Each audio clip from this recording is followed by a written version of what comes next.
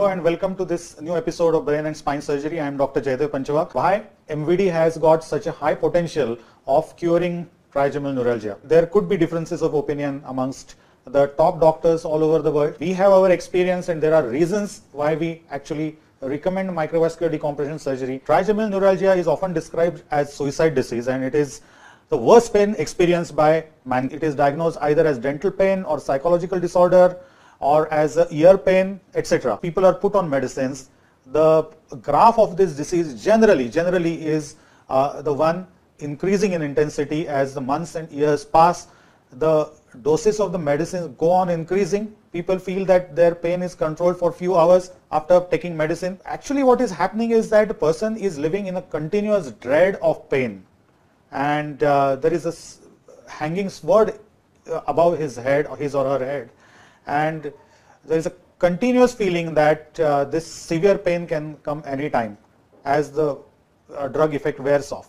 Also the drugs have their own problems because these drugs, they numb the trigeminal nerve. Unfortunately they don't know that they have to numb only this nerve, so they numb the entire nervous system.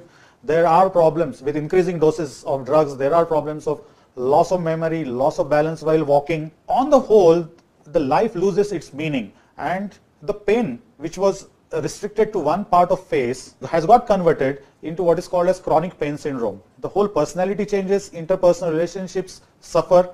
The life, though at times pain-free because of the drugs, is not as it should be. We have to aim at stopping this negative cycle, and that's why we have to choose a procedure which has got a potential to cure this problem. Now microvascular decompression surgery certainly is the best choice if we want to cure these people, provided the cases are selected properly. But the chance of cure is something that we should not deny, and in my opinion it should be given very early in the course of disease. That doesn't mean that it should be given so early that within first 2-3 months a person should be operated after diagnosis. But when you are sure that this disease is diagnosed properly and the intensity is increasing, then one should not just mindlessly go on increasing the drugs. Also there are few procedures which are performed on the nerve which aim at destroying some part of the nerve, like radio frequency lesioning. These procedures are destructive procedures, and in my opinion, and in our group's opinion at least, microvascular decompression is the only procedure which actually removes the compressive element on the nerve and has got the potential to cure these patients. And that is why we advise microvascular decompression relatively early in the course of the disease. So this is the power of MVD surgery, provided it is performed by a team which is experienced in this surgery.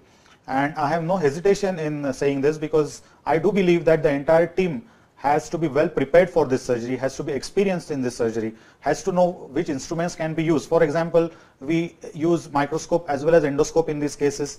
We have encountered various variations and in fact classified the types of compressions that can be seen in this disorder. Microvascular decompression, or MVD, is really one of the fantastic options for treating trigeminal neuralgia, and indeed the best option in my opinion to cure trigeminal neuralgia.